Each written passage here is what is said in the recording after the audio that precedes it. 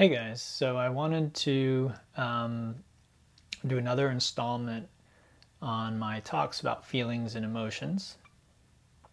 And this again is taken from Muso Soseki or Muso Kokushi's book Dream Conversations. He's a Zen master that lived many centuries ago, and he was the emperor's teacher, which was considered a great honor at that time. He's one of my favorite Zen authors or teachers that I've come across. My teacher introduced him to me by giving me this book a long time ago, so many decades ago at this point. And if you enjoy this kind of content about spirituality, non-duality, Zen, yoga, please subscribe to my channel or join my Patreon page for more content like this. So let's get right into it. This is from a passage called Softening Worldly Feelings. And if you haven't already checked out my other two videos on feelings and emotions, part 1 and part 2, please do that, as that will help you maybe understand and give some context to this video. So the founder of Zen spoke of 2 ways of access to awakening: by principle and by practice. Access by principle refers to direct unification with the fundamental. Another word for the fundamental might be your true nature. In yoga, that would probably be the way that it was referred to, without depending on training. So access by principle refers to direct unification with your true nature without depending on training. Since this is not possible for everyone, the founder also taught 4 practices. So this already highlights that there are differences between people's abilities when it comes to spirituality. And this really shouldn't be a surprise, because people have different physical abilities, people have different mental abilities, people have different emotional abilities or skills. And so when it comes to spirituality, it really is no different. Some people are like natural-born athletes when it comes to spirituality. You can explain something to them once, and they just get it. And the funny thing is, these may not be spiritual people. Spiritual people.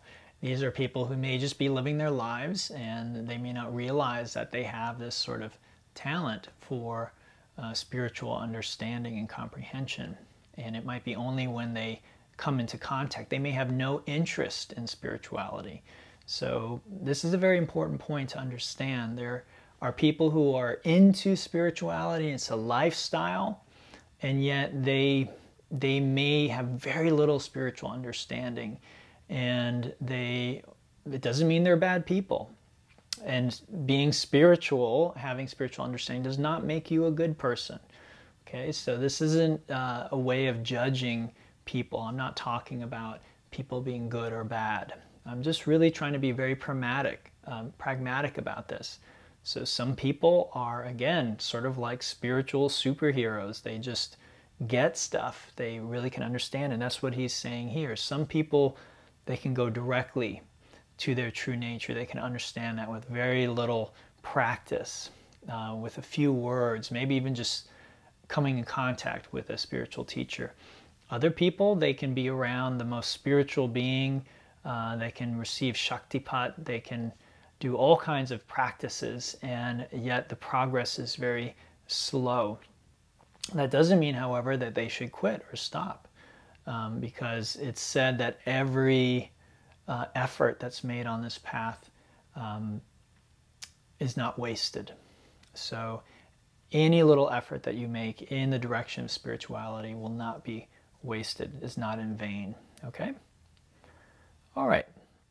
So the first 2 practices, and this is again for people who cannot reach their true nature, or what he's referring to as the fundamental, right away. They need practices. This is also explained in the Vijnana Bhairava Tantra, which is an ancient tantric text that I really like as well.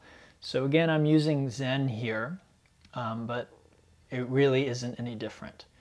Okay, and it's recognized in the tantric yoga tradition that some people, again, have this ability to just understand, and other people, they need a lot of practice. They need to make a great effort just to make any small progress. But any progress is worth it.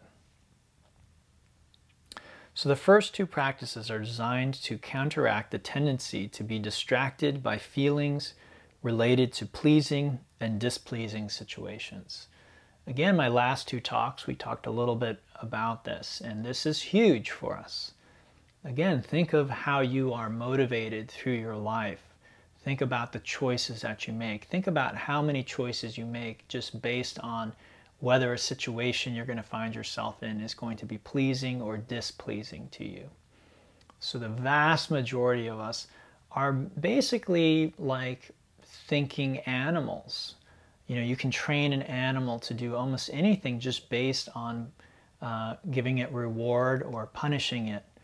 And so we are very much the same way. And in fact, this is often how we train other people, try and manipulate other people. Might be our children, right? We give them something sweet when they do something good, and we punish them when they do something bad. This is a very, sort of basic way of operating. You might say a not very awake way of operating. I'm not saying it's not necessary. And again, I'm not saying you're a bad parent if you use that to motivate your children. But again, we want to be aware of these things. When we train a dog, when we train our husband, right, using these kinds of techniques, it's essentially just in the realm of what we can do with animals, right? Reward and punishment. And again, in the other talks, I talked a little bit about raga and devesha. So go back and listen to that if you don't know what those terms mean.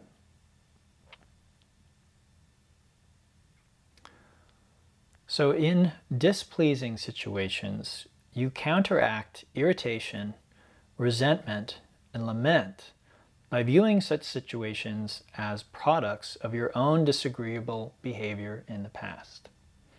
So this is great. This is an example of what in the Buddhist and the yoga tradition could be seen as the teaching of karma or of rebirth.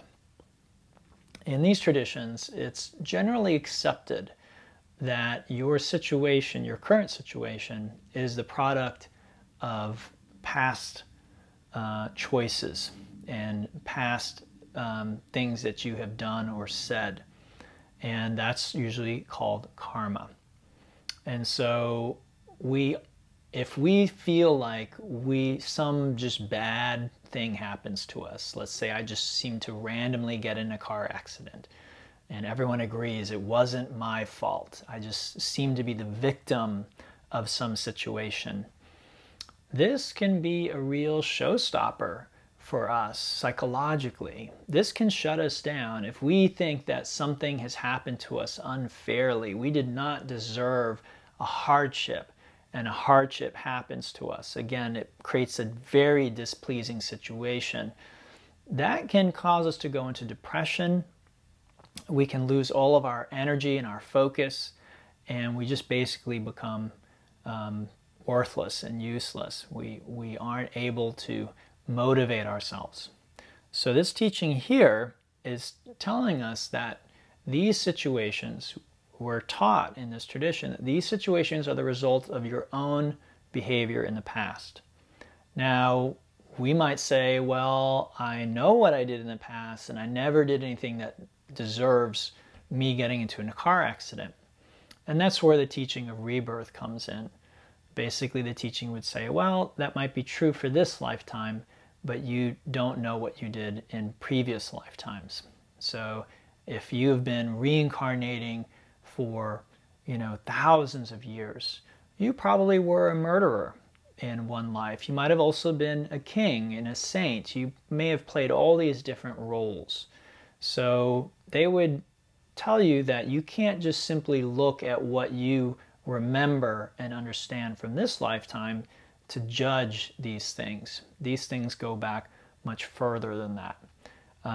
Another name for karma is often just cause and effect, and another name that, or another way that it shows up as you reap what you sow. So that's maybe more familiar to people in the West and people from the Christian tradition, that you're going to reap what you sow.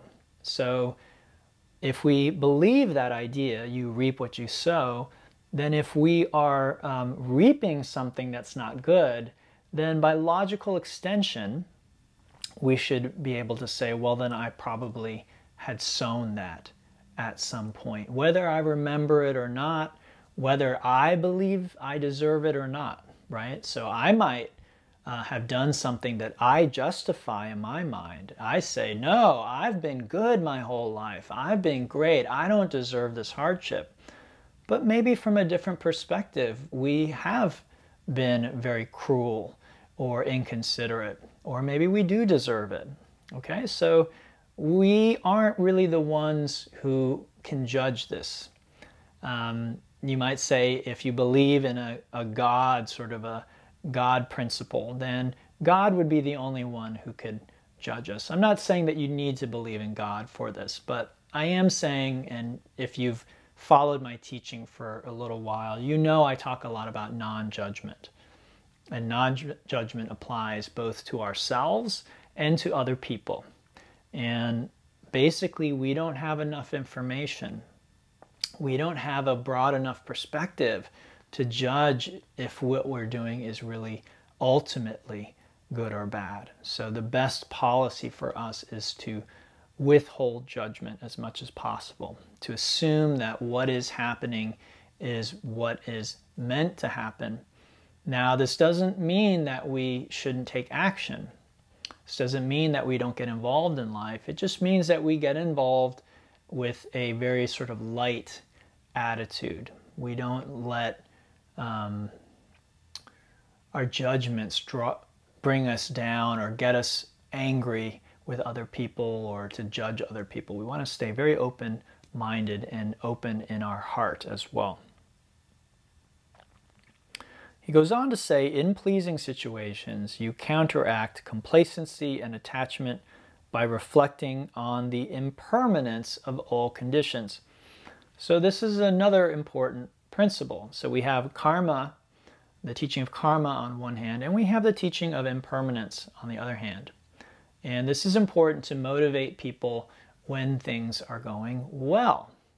So if we understand the principle of karma, if we do good deeds, then eventually we will begin to reap good rewards, right? If we lived a good life, again, it may not be this lifetime, but if we were really good in our last lifetime, then in this lifetime we're rich and we're powerful and we're beautiful and we have a lot of influence and people like us, we're charismatic. Well, have you looked at maybe the way that some people in Hollywood live? I'm not saying everybody, but sometimes it seems like people who have money, have power, have beauty and influence, they live a very hedonistic life. They're often not people who are curious about spirituality and about the nature of things. They very often sort of accept that physical pleasure and having nice things and having influence over others is the point of life, because for them that's an easy game to play. And so often they get drawn into that. Well, if these people were exposed to these teachings, they would be encouraged to say, hey, look, you have it good right now, but all things are impermanent.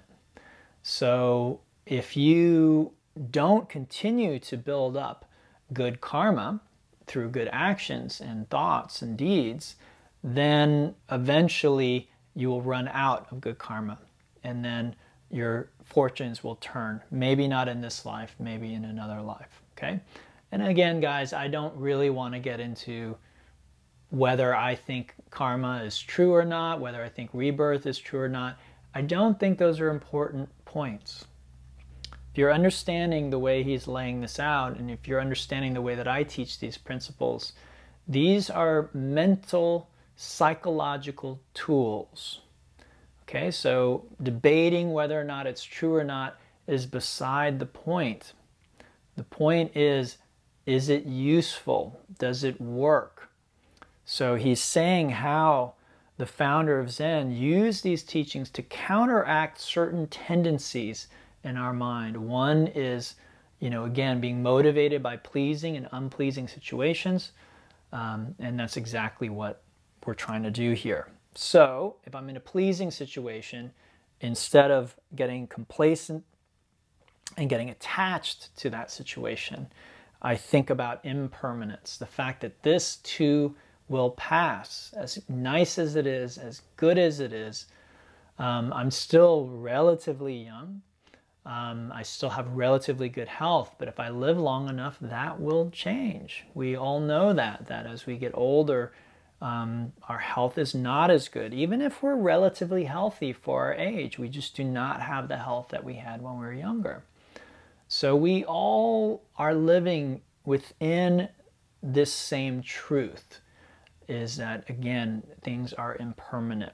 I used to have jet black hair from head to toe. Now I have much more gray hair than I used to, and that trend will continue. So again, things will continue to change. If I'm attached to my jet black hair, I can try dyeing it, I can do all kinds of things, but it's going away, right? We know it's coming. So this is just the nature of reality. Again, many people think Buddhism is, depressing or, pessimistic. It isn't. It's realistic. It is pragmatic. The Buddha and Buddhist teachers, good Buddhist teachers, point to the way that things are. So again, whether or not these teachings, these psychological tools are ultimately true is beside the point. Because you might say ultimately there's only one truth. So one teacher I studied with once said that a myth is a lie that's told in service of a greater truth. And I love that because so much of spirituality is like that. They can be thought sometimes of white lies or things that are partially true and not ultimately true. And they are pointing to a greater or deeper truth. So when we get too obsessed about, was there a Noah's Ark? Is that a factual statement? Did Jesus was he actually resurrected? Did he actually rise from the dead? Did he walk on water? We are beginning to get off the track when it comes to spirituality. When we're really interested in spirituality, it really doesn't matter that these are factual statements. That's not the point. The teachings, just like the postures and the breathing and everything that we do in yoga, is targeting the heart, mind, and the gut of the human being.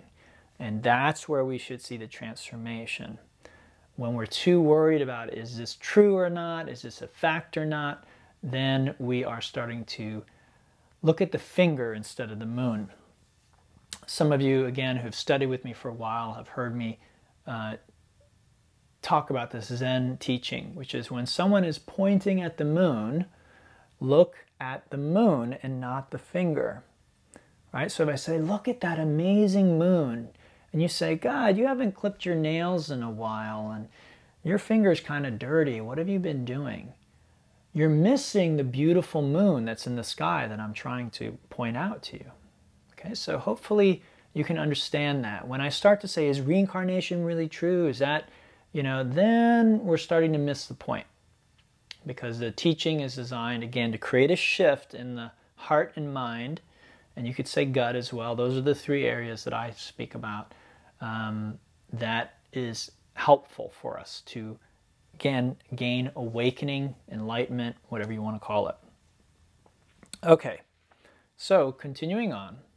These two practices, they're practices, just like our postures, just like our breathing, just like meditation. These are practices. They are mental practices. When I am attached, I think about impermanence.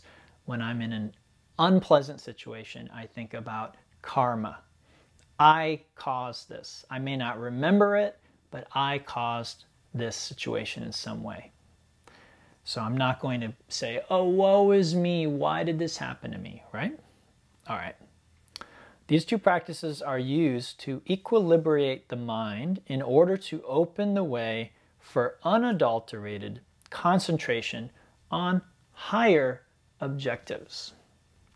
So, when we are too obsessed with getting ahead, with keeping up with the Joneses, with the day-to-day stuff of trying to please ourselves or trying to avoid unpleasant situations, there isn't much energy or time or mental space left for higher objectives, for spiritual objectives, right? We're just obsessed with our physical situation, with where am I? How am I doing?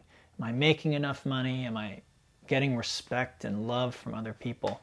And again, these teachings are not about dropping all of that stuff. It is about creating some space in our heart and our mind so that we can begin to pursue these higher objectives. Why would I want to pursue these higher objectives, we might ask? My experience has been that you have a greatly increased capacity for love, for peace, and for joy. And what could be wrong with that? What else do we really want? If I want a Lamborghini, it's because I think it will bring me joy.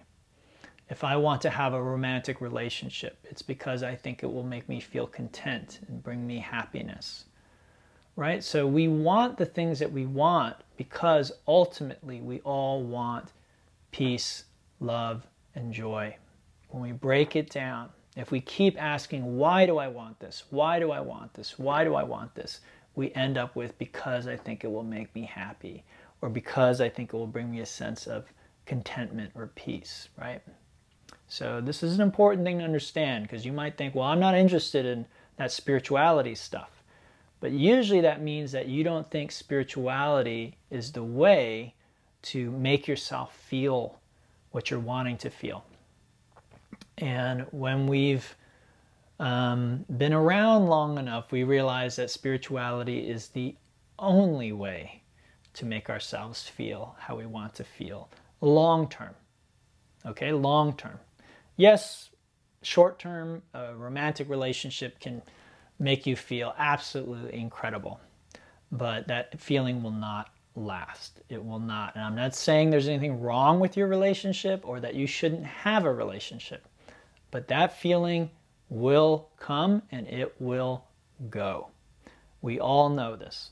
So how do we hang on to that feeling? How do we sustain that joy of getting a new automobile or a new house or a new lover? How do we hang on to that? How do we hang on to the feeling of how we feel after a great vacation where we're so relaxed and so peaceful? How do we keep that while working and driving on 285? This is what these teachings are about. This is why I would want to pursue this, okay? So he goes on to say, as the scripture says, however, to stir thoughts is error, and to stop thoughts is also error. Stopping thought is not enlightenment, and projecting subjective designs on an unlimited objective cannot lead to success. So this is a very important point.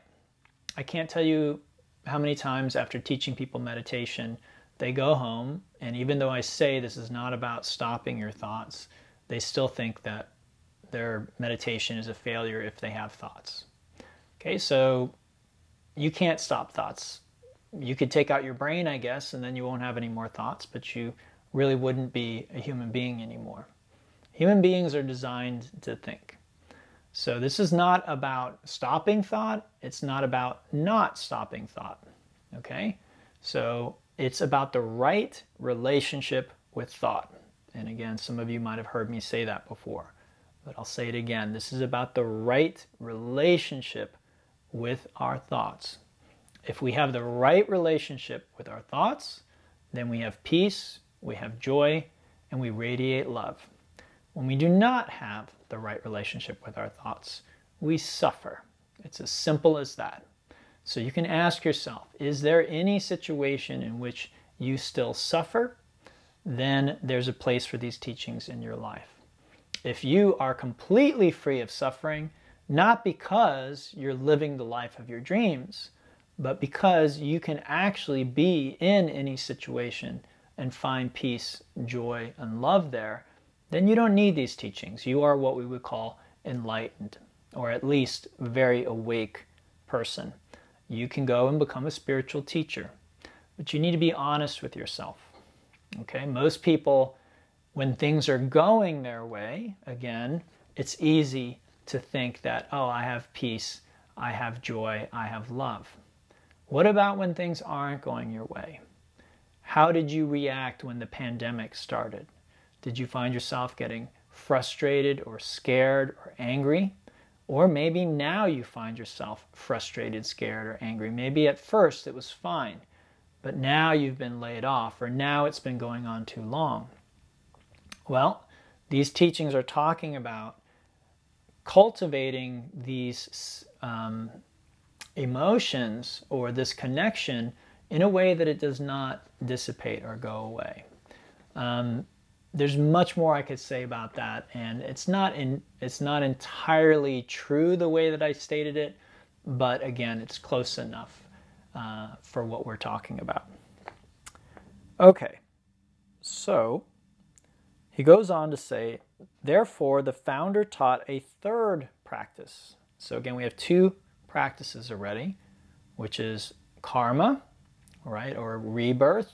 Again, if you were born deformed, that is not a fluke. It is not because for no purpose or no reason. You were born that way because of past deeds and situations. So you need to accept that and move on. Again, that's that tool. And then the second one, again, is impermanence. If we're living the life of our dreams or living our best life, it's very easy to get spiritually lazy and just not, I don't need spirituality, I have everything I want.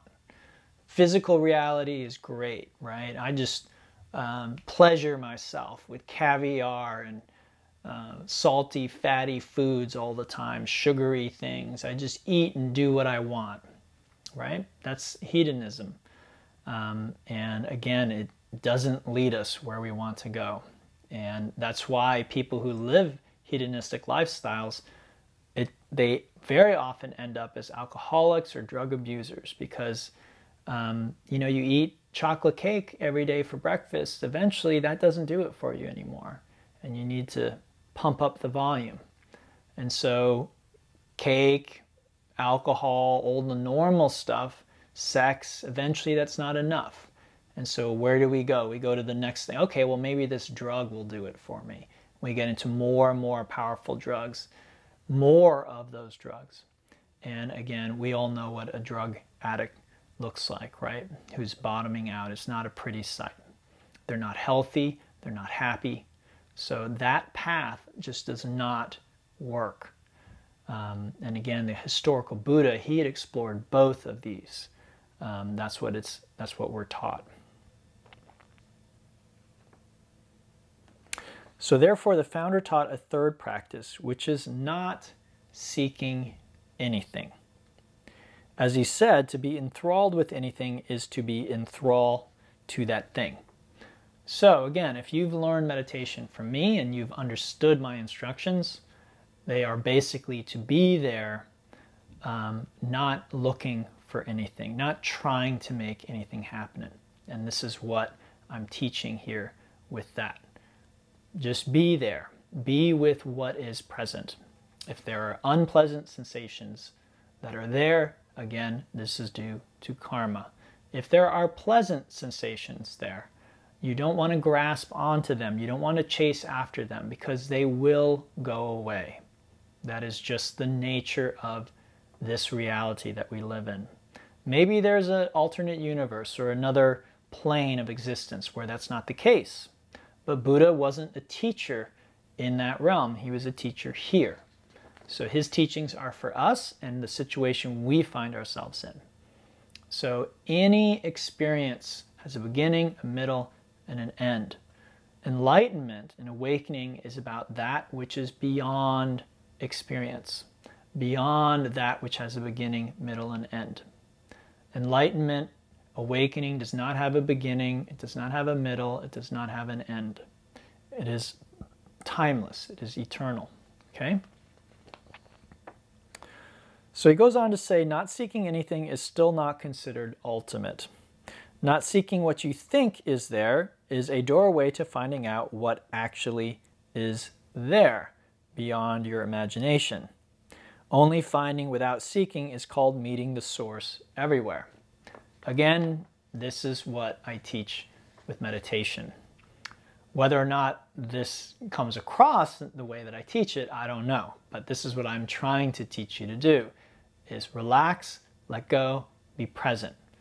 And what you will find at first usually is what we in yoga call your samskaras, which is your conditioning. Your conditioning rise up into awareness, and for many of us, our conditioning is not pleasant.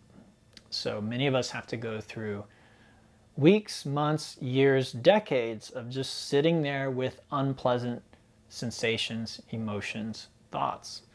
Again, if you see this as a short-term race, you're probably going to get frustrated, fed up, and give up. Be like, I've been doing this meditation thing a long time and I don't feel joy, I don't feel peace, so I give up. But if you do not seek for anything, you will not be displeased, right? If you're not expecting to have a pleasant meditation, then when your meditation is unpleasant, it's fine because you don't have any expectation. And again, we talked about expectation in the last video about this subject, so please go check that out. He goes on to say, keeping in touch with the source in this way is the essence of the fourth practice taught by the Zen founder. This practice, known as accord with reality, is still in the realm of achievement and is not what Zen literature refers to as the Great Rest. The Great Rest is what Patanjali talks about in the Yoga Sutras there. In the first 4 lines there, the first line is basically, yoga. Well, now the teaching of yoga.